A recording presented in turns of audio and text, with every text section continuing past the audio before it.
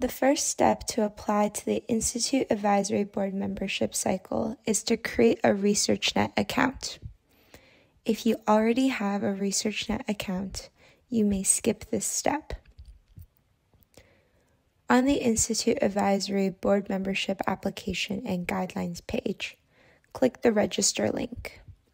This will bring you to the user profile registration page. Fill out all the required fields on this form. Please be aware of fields that have specific formatting requirements, like dashes in your phone number. When you have completed all the fields, click Submit. You will be redirected to the sign-in hyperlink. Click the sign-in hyperlink, and you will be redirected to the ResearchNet sign-in page. Using your email and password, sign into ResearchNet. The next step in the ResearchNet registration process is to register for your CIHR PIN. This is a personal identification number that will be included with your application. To obtain your CIHR PIN, click the upper right tab with your name. From the drop-down, click Register for a CIHR PIN, filling your information on the page. Several fields on this form use codes for entries such as country and province. To obtain the code for your entry, click on the note icon located beside the field box.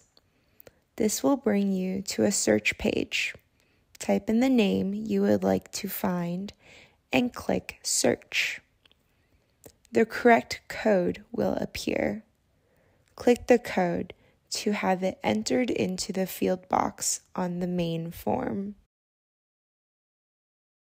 Once you have completed all the required fields, click Submit. You will see a confirmation page of your PIN request. Please note that these requests are typically processed within 1 business day. You'll receive an email confirming your PIN request has been processed.